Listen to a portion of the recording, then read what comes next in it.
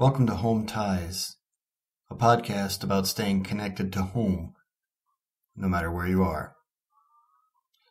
The views and opinions expressed in this podcast are not necessarily those of the Wisconsin Evangelical Lutheran Synod.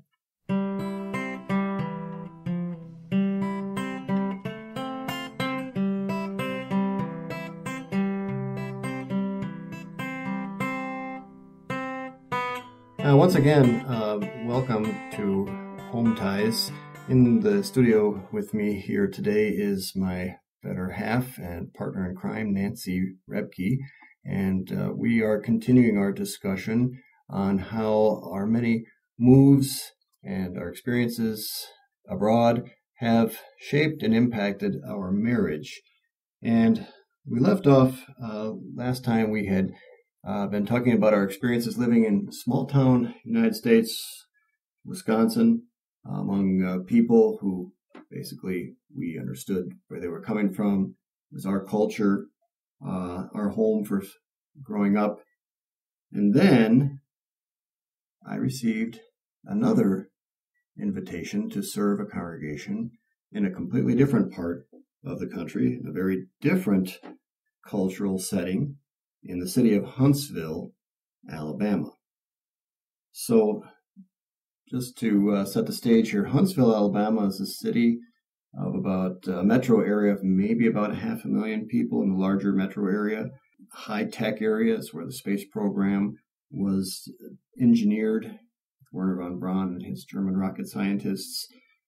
And we received this call, and I would say we were definitely both intrigued by it, to say the least.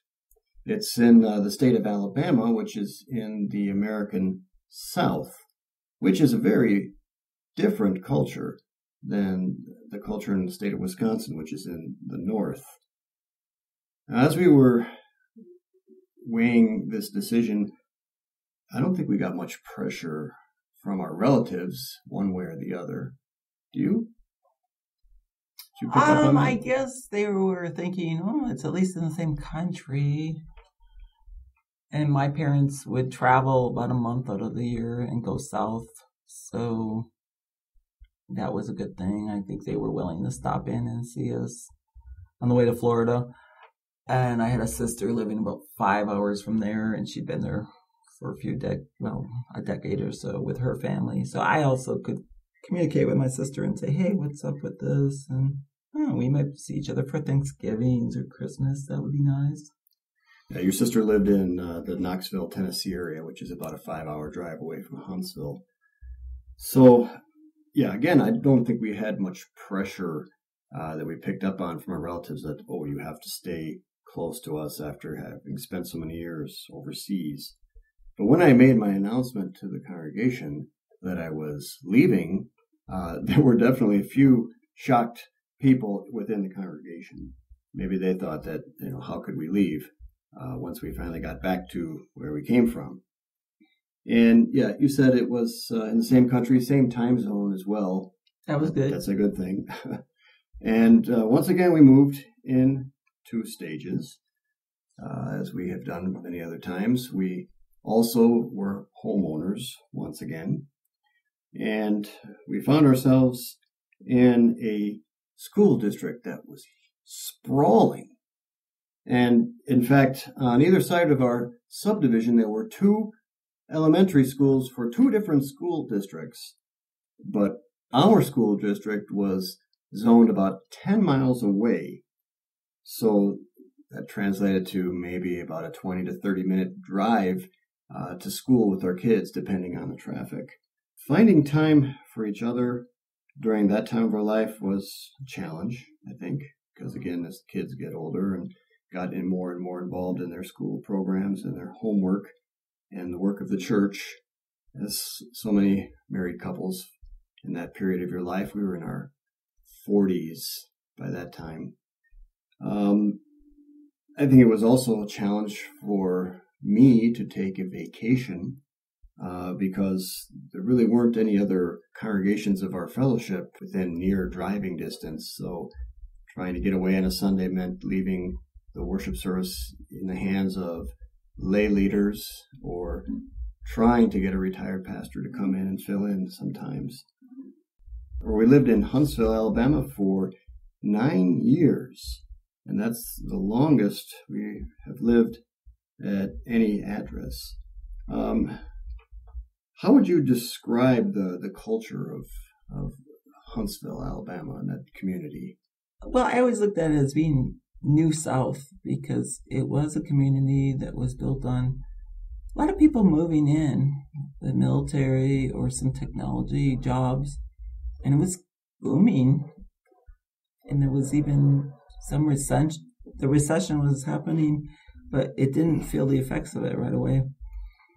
And also, eventually, the kids, they were at school, and I was at work, and that's probably where we had more the interaction with kids that had grown up there and more of the southern roots. But again, it was like a New South type feel. Yeah, in North Alabama, there were many transplants from other parts of the United States, from the Washington, D.C. area, for example, because they had closed some military bases and moved jobs there. St. Louis, there were a lot of people from that area, as well as from the upper Midwest, Wisconsin, of course, Minnesota, and Michigan. But, of course, what that meant was whenever the holidays came, everybody head for the exits, right? That's true. But we had our family, and sometimes people came down from the north during the winter. And my family, definitely, I saw them a lot at Easter because that was a nice time to travel. At the end of their winter, they would come down to the south. Mm-hmm. Another thing about the dynamic of that community is there certainly a lot of turnover. People coming in and doing contracts for maybe 2 or 3 years and then moving away. So we saw that was reflected, of course, in the membership of the church as well. And the majority of members at that congregation we served at were not from the immediate community. So in some sense, I guess we were all kind of foreigners trying to find our way and to make our own culture there. And the church itself was a smaller church than the one I had been in Wisconsin, about 120 members or so. And of course, there are some great blessings when you have a smaller congregation. People really treat each other more like a family, and you really get to know people on a really personal level. There's also some challenges that go with having smaller congregations as well. We also, at that time, were able to sponsor a few marriage retreats, which was, again, a blessing for as we're talking about the effect on our marriage. That was a great thing.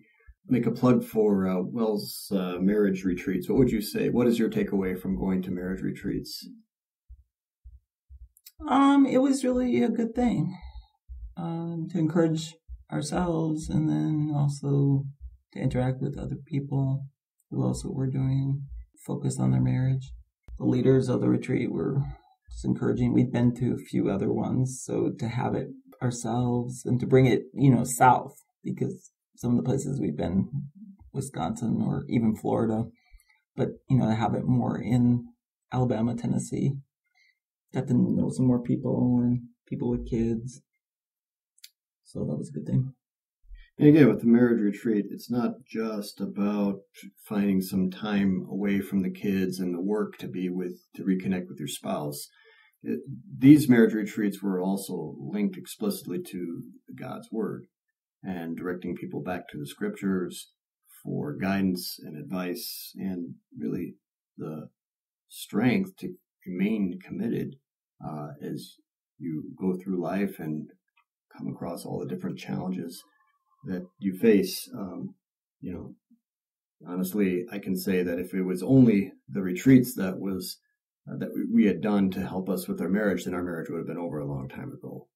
A thing that has really helped us more than that has been our practice of everyday reading from Scripture, either a daily devotional or some spiritual book, whether it's on a marriage topic specifically or on some other devotional topic. That has been a huge thing for our marriage. marriage, and I really appreciate that you're willing to keep that up with me over all these years. I think it's been a great thing. It's been a vital thing for our marriage. Yeah, I think we both look forward to it and plan it in the morning. And if it somehow doesn't work, we take another time. Huntsville is also had its international community.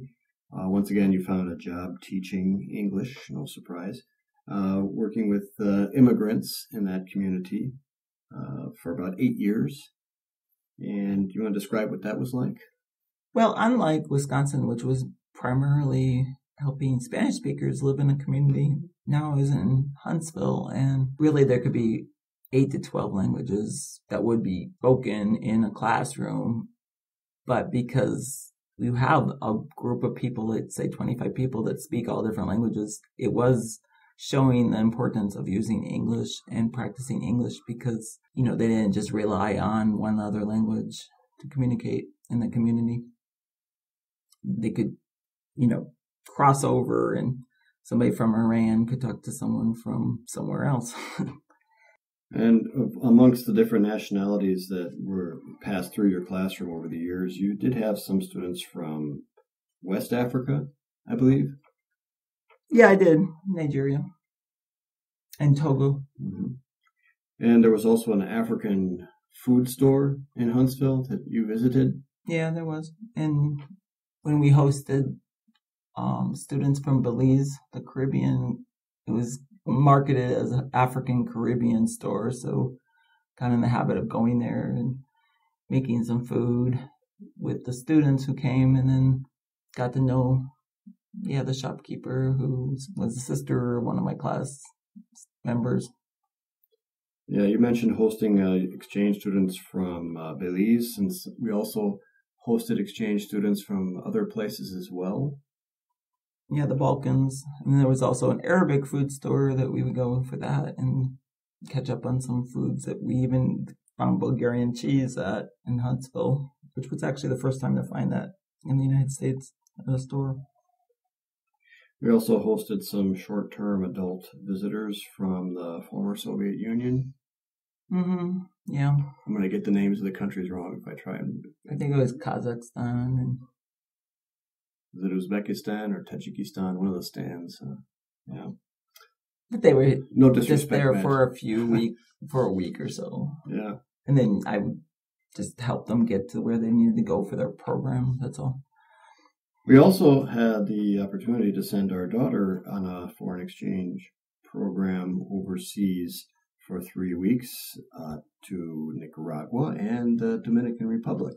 We also had the highlight, our 20-year anniversary present to ourselves was to take a cruise in the Caribbean. And we thought that we were big travelers again because, we had to renew our passports in order to leave the country. So we had these new passports, which were totally blank. Well, I guess God knows what he's doing better than we do. But if we're looking at a marriage takeaway from that part of our life, again, I would say we were extremely active and busy in all the things that we were trying to accomplish professionally and as a family, but we definitely made it a priority to spend time together in God's Word as much as we could every day. In spite of all those efforts that you put into maintaining your marriage and keeping things going, marriage continues to change. And one of the biggest changes, I think, that couples in our stage of life face is when the nest empties.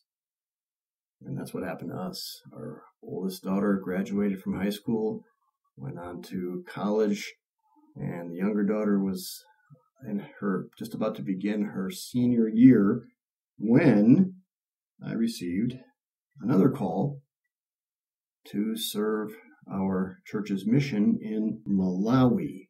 So let's talk a little bit about that move. We had a lot of loose ends to tie up to get out of the country. I received the call and accepted it in the fall of 2016, but then it was like another 7 months after that before we actually left. What are some of the things that you remember about those that last part of our time in Alabama? Well, I would say that we knew where we were going better than the kids actually did, because one was deciding where to go to university.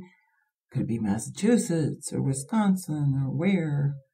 And I think she really didn't settle until late March. And we were in Malawi already by late June. And the other one was staying in Alabama, but she had to get accepted to a program, and then she found out in May that she wanted to transfer to a different program, but she wouldn't move, but at least she knew what she wanted to study for the next 3 years. So that was kind of, good. I'm glad you know that. You only have a couple more weeks to finalize that before we move. And then she moved out Mother's Day weekend, and we moved Memorial Day weekend a few weeks later, and we took the other child, and then we were trying to settle into Wisconsin, because now we knew that Chrissy would be in Wisconsin. We had to sell our house again. And how many yard sales did we have? Yeah, it was interesting. I think by October, November, we were putting things that we knew we wouldn't use in the garage. And then I went on Facebook Messenger and started getting people to look at it and to come. And we sold our bed frame even pretty early. But we had a mattress. It just seems wrong to say this all. But yeah, we put in a new carpet. And by January, it was on the market. And March, we had sold it. And we had to move out to a rental for a few months. I got to be honest, it was hard for me to give up the bikes and the lawnmower. Yeah, okay. I really enjoyed that aspect of living in the suburbia. But, well, you have to say no to one thing. You could say yes to something else, right? Yeah, and it was interesting. Our kids were almost on the verge. They could have used furniture, but they couldn't. They were in university. So even our cats had to just go live with someone else too, because our kids could not have taken them in the meantime. Yeah, we moved in stages. So we emptied the house of the belongings, did a little bit of remodeling, sold the house, and then moved into a rental. And then we lived there, I don't know, about 3 months, 3 or 4 months? No. It was longer than that. It was really March to May. Yeah, it was only 3 months. And that was a nice little neighborhood that we lived in. But again, didn't really feel like it was per se our home. Just it was a place to live, to hang our hat. Finished school, and then your dad passed away. Want to talk about that? Well, really about the same time we knew we were going to Africa. He seemed to be failing, and I was able to visit him 2 times before the final time I saw him. In the last week of his life, we were already back in Wisconsin, moved.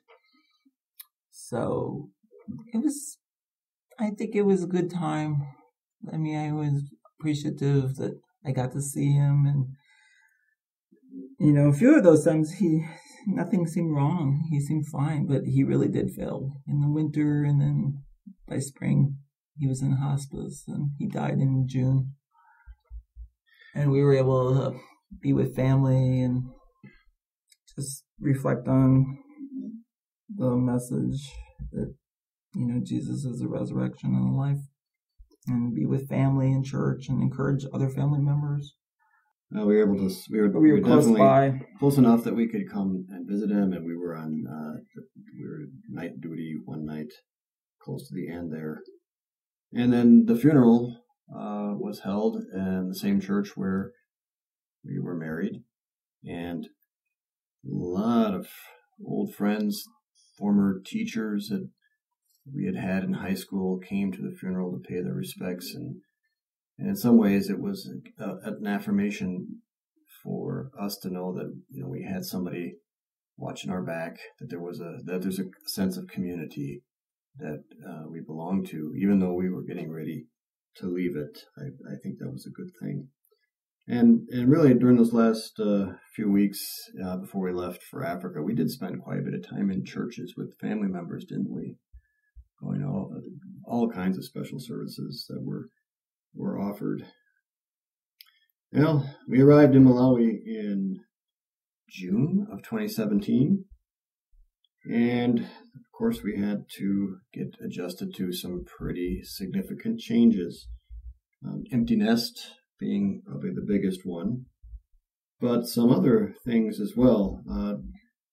As comparison to the life that you have for the most part in the United States, when you live as an expat, you pretty much stand out in a crowd. And I've talked about this in some other episodes, so I don't want to get into it now, but I think for both of us it was difficult to get used to the fact of having people always around on the campus, the domestic workers, never really having complete privacy, even though there's these huge 6-7 foot high walls around everybody's yards.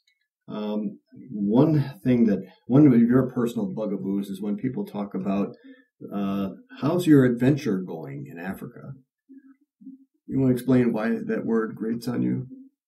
Well, that was even before arriving in Malawi. People would say, "Oh, what an adventure." But I think because I'd been through Bulgaria and having to leave another country and then come back to the United States already and leave family and even leave the kids now, it just didn't really smack of an adventure. It felt a little painful. Yeah, this second tour that we've done overseas has been much more difficult than the first one when we were just fresh out of seminary. And another big part of it is because it's a challenge raising kids when you live 8,000 miles away from them. Even though they are young adults, they still do appreciate and even require our support and guidance. Since we've been here in Malawi, we've lived at 4 different addresses in about 3.5 years. Notice a recurring theme here in our marriage? Yeah, it's going to be the second Christmas in a row at the same place, which is great. Yeah, that's great. I don't know about you, Nancy, but I think that we're turning into our parents. I get that feeling sometimes, or maybe like our grandparents, if we skip a generation. You know, we're still working at keeping our marriage alive and fresh. I think that after 27 years, maybe we're finally starting to figure this thing out. Or maybe I'm not. Because the minute you take it for granted, right, the minute it becomes like an old shoe, that's when it goes off the rails. So let's talk a little bit about how COVID has affected our lives and our marriage. It is such a huge issue for so many people and their relationships today. I would say for me, COVID hasn't really affected my work schedule too much. Even before the lockdowns began, I was relying on Zoom and other remote meetings with people because we work with our partners across so many different countries. But you, during this COVID time, have been busy working on a project to digitize a German language Sunday school hymnal. You want to talk a little bit about that? Yeah, I've had this project kind of in the back of my mind through the years, but I guess I finally had the time. I had photocopied a 1903 songbook my grandfather had used, and it even had his name in it and some notes. And I digitized it and put in the music in electronic format and trying to think about what if I could encourage people to create Bible-based songs and use them. So it's still a work in project. But it did fill the gap because a lot of my community projects and involvements got put on hold during COVID. Yeah, for about 6 months we didn't leave Lilongwe, even though there wasn't any official restrictions on travel within the country. Of course, we couldn't travel outside the country. Airports were shut down. But yeah, it's been nice to have the borders open up again, but still things aren't back to the way they were before. Not quite yet. But we were able to stay in touch with people through technology, worship online. Some weeks church was even canceled, but we've been back for quite a while now too with Mass. So again, if we're looking for some takeaway for our marriage during this ongoing phase of our lives, we know that life changes, but God's promises never change. And his plan is that two people remain married for life. And that plan is really what has kept us not only together, but has kept our marriage alive and thriving. So yeah, I want to thank you for being with me today in our home studio here. And is there any final words of wisdom that you'd like to share about marriage that you've learned from the years that we've traveled all over the world? Well, I do appreciate this Bible passage. You have made known to me the path of life. O Lord, you will fill me with joy in your presence and with eternal pleasures at your right hand. I chose this in 1990 as a Bible passage that I've been seeing daily because it's displayed in artwork. And it's been interesting how even before being married, it's been a good thing to remember that the path of life keeps going forward with God's help. And now, especially being married and having our children scattered, and we ourselves scattered again away from our parents, that God's with us, and we have hope and joy. That Bible passage is from the book of Psalms, Psalm 16, verse 11. Well, next time on Home Ties, I'm hoping to be able to get my daughter in the studio with me to talk a little bit about what her perspective has been on all the different moves that we've done over the years, moving overseas, leaving her behind when we moved. And the fun thing of it is she's actually here in Africa with us for the next month and a half. So we'll hopefully be able to pick her brain and learn some things from her and have fun in next week's episode. So until then, God bless. We'll see you next time.